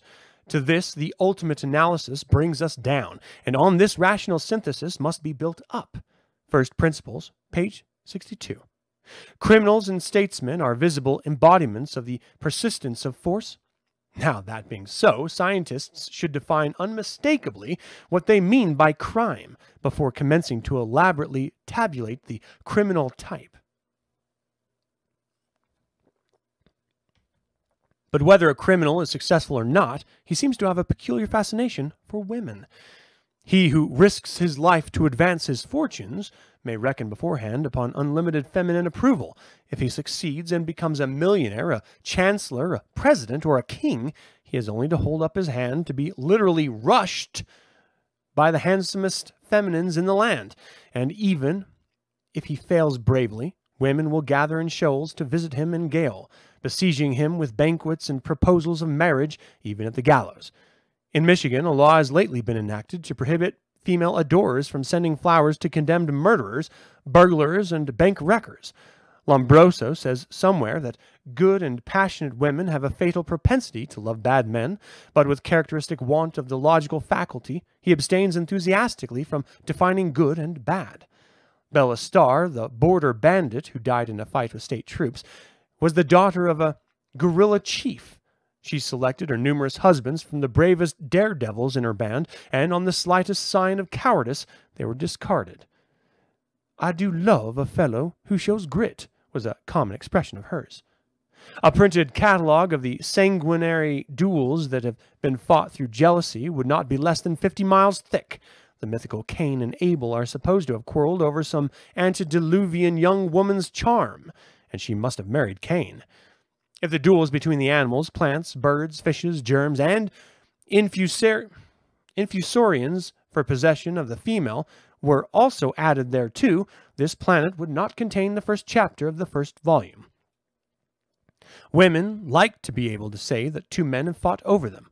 All female animals display a similar peculiarity. Bush rangers, freebooters, rebels, pirates have never lacked for love romances. Plays and novels by the thousands have been written upon their escapades and are always perennially popular, from the Arabian Nights down to Marie Corelli and Ouida. It is one long rhythmic lilt of love and women and war. Women authors are specially prone to glorify in their heroes beauty of form, daring, hardihood, and resolution. Jesse James and his reckless band of outlaws also had their famous love adventures. The mother of the James boys had her arm torn off by the explosions of a detective's bomb thrown through her bedroom window in the darkness of the night. The memory of Brennan on the Moor and his dashing inamorata, who handed him a blunderbuss from underneath her cloak, is still as green as the hillside of Innisfail. Like Mahomet, Tell, William Wallace, Caesar, and Napoleon, this famous outlaw's popularity rested on a suggestive economic fact. He never robbed a poor man upon the king's highway, but what he taken from the rich he gave unto the poor. So bold and undaunted was Brennan on the Moor. Though not cast in the American mold, Mr. Brennan was somewhat of a practical statesman, decidedly. According to Inspector Shack's very clever written pamphlet, each of the Chicago bomb throwers had his own romance. An heiress supplied money for the defense of one whom she proposed to marry, but the most daring and logical of them all, when defeated, fell upon his sword like unto Brutus and Cato and Saul. That is to say, he blew his head off with explosives brought to him by his lady love. It is also noteworthy that he was the son of a crown prince. Hereditary, therefore, may have had as much to do with the magnitude of his concept. In se magna runt. Another of these slave-betrayed, mob-abandoned enthusiasts was the brother of an American general and seems to have led a wandering, adventurous life, finally falling head over heels in love with a southern quadron who's still zealously fans the embers of her dead husband's agitation, limited, of course, by police censorship. Whenever she rises to speak in the city, she is surrounded by stenographic moochers and by armed officers of the law in picturesque uniforms. By direct command of the people, 2 of those men were choked to death, and 2 others had their necks neatly broken, amid reverberating shouts of worldwide approbation.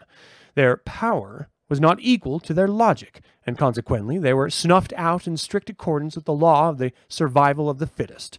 They who make half-revolutions dig their own graves, is an old Cromwell proverb that they had evidently failed to properly consider. Thus the vibrations of matter and motion are to be seen in all social phenomena, and regal authority is upheld by the combined strength of arm and brain that gave it birth.